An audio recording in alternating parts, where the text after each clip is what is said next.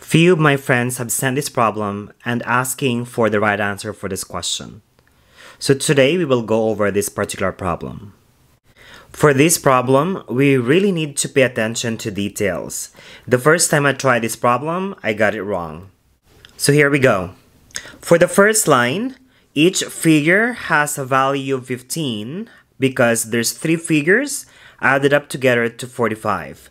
So this means the first figure is 15, the second is 15, and the third is also 15. And we will go back to line 1 later. For line 2, we have 3 ones added up together to 21. So this means that each one is 7. Line 3 is an eye test. If you look closely to the middle broom, there's actually 2 of them. So here in this problem, there's 4 brooms added up to 12. So this means that each broom is 3. 3, 3, and the middle one here is 6 total because there's 2 brooms. Before we continue with line 4, let's go back first to line 1.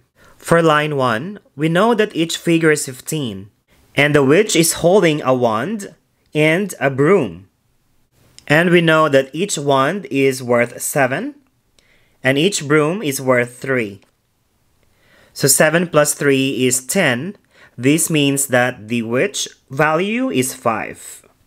So now we're ready for line 4. Each broom is worth 3 plus the value for the witch without a wand and without a broom is 5 times. Also be careful on the third figure here because there's a double wand. Since there's 2 wands and each wand is worth 7, that means that is 14 total. So using the order of operations, we need to multiply first 5 times 14, which is 70, and then we need to add the 3. So the answer for this problem is 73.